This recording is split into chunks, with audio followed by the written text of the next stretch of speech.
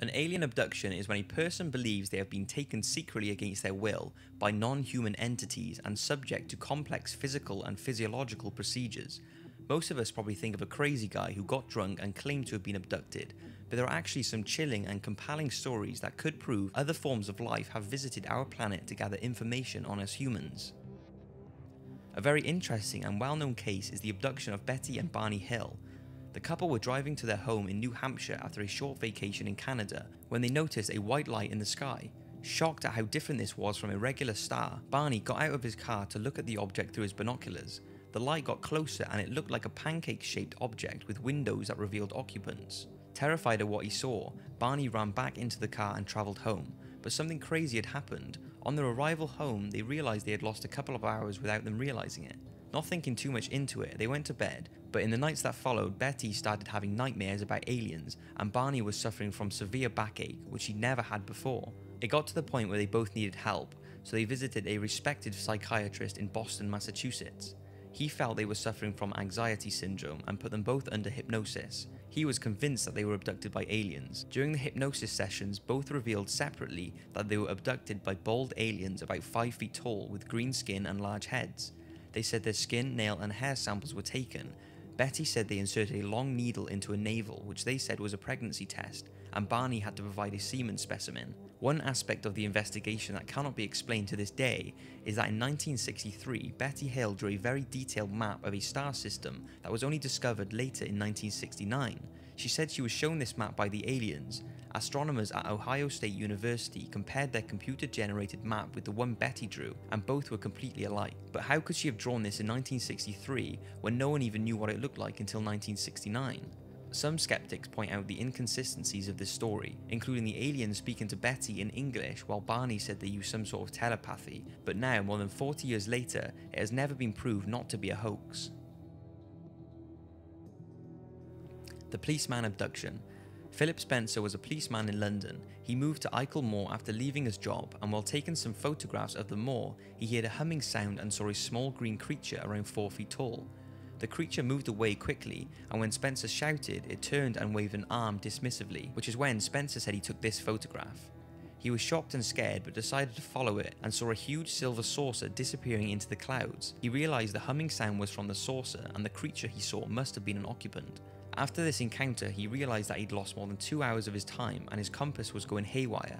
Spencer started having weird dreams and severe anxiety. Like Betty and Barney, he was put through hypnotherapy, and during this state he revealed a fascinating tale of being abducted by an alien. He was taken on board the craft and given a medical examination before being released. One thing that makes the researchers confident that Spencer may not have set up the whole thing was due to the fact that he never wanted publicity or money, and to this day is left haunted with the experiences he faced. The camping abduction. In 1976, 4 friends in their early 20s went camping in rural Maine. The first night went well, but on the second night they noticed a very bright light in the sky, much too bright to be a star. They thought it was strange but didn't think anything more of it. On the third night they decided to try night fishing. Whilst in the canoe, they noticed the bright light again. One of the men used a flashlight to flash an SOS pattern at the object. The light then expanded and enveloped all 4 men, and that's the last thing they remember. They woke up back at their campsite with no recollection of what ended up happening with the light or how they got off the canoe. The fire they'd stoked up before they'd left just minutes ago, intending it to still be burning when they returned, was completely burned down to embers. Confused and pretty scared, the 4 returned back to their normal lives, and the possibility of an alien abduction wasn't even on their minds. Jack Weiner, one of the 4, was the first to start having nightmares. In these dreams he saw beings with long necks and large heads. He saw them examine his arms, while Jim, Chuck and Charlie, the other 3, sat on a nearby bench not able to intervene. The beings had large metallic glowing eyes with no lids, and their hands were insect-like with 4 fingers. The other 3 men were experiencing very similar dreams, with short mental clips of that night on the lake.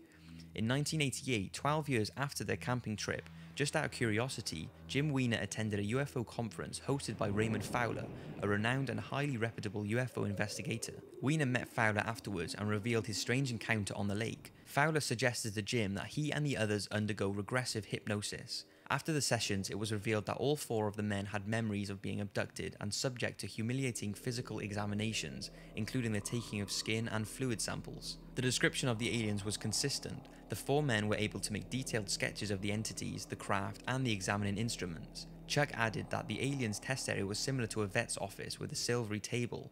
He also related a strange fact. He had much difficulty in focusing on the aliens. When he tried, he could not put an exact image to them. He compared it to trying to tune in a fuzzy radio station. After further examinations, all 4 of the men were deemed to be mentally stable, and they all passed lie detector tests about the event. The abduction of Charles and Calvin. Co-workers Charles Hickson and Calvin Parker were fishing off a pier in Mississippi on an October evening.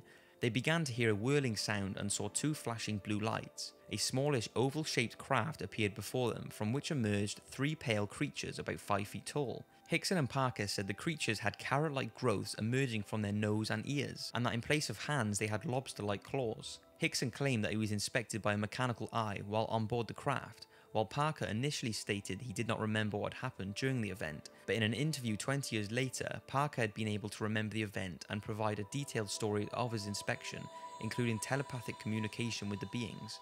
Upon reporting the incident to the police, Hickson and Parker were questioned. They were then left in a room alone with a hidden tape recorder, which police expected would reveal the incident to be a hoax. Instead, Hickson and Parker could be heard nervously discussing the event. At one point, Parker states, "I knew all along there were people from other worlds up there. I knew all along, but I never thought this would happen to me." Now this is an incredible story, because if the man involved was abducted by aliens, to this day he may still be with them. This is the story of aspiring pilot Frederick Valentich. Freddie was on a training flight over Australia's Bass Strait when he radioed Melbourne's air traffic control to advise that he was being shadowed by an unidentified craft flying about 1,000 feet above him. Valentich said the craft was orbiting around his own and that it emitted a green light. He told ATC that he was suffering engine problems, and when he was asked to describe the object, he said it's not an aircraft, before the transmission was interrupted by metallic scraping sounds. At that point, all contact was lost. A 4-day, 1,000-mile search was undertaken, but no trace of Valentich or his craft was ever found. Some believe that Valentich had become disorientated, started flying low and upside down, and spotted his own light in the reflection of the seawater, but you must argue that there would have been some sort of debris washed up on a beach. People also say his disappearance was staged, but what would be the motive behind staging it? Others believe that his account of the mysterious craft, bolstered by witness reports of a UFO over Australia later that night, is a strong suggestion of an alien abduction. Since he was never found, maybe he was taken away by the aliens and to this day is still with them. I don't know about you, but just thinking about that creeps me out. So that's 5 cases of believed alien abductions. Thanks for watching and see you in next week's video, 5 mind-blowing facts about space.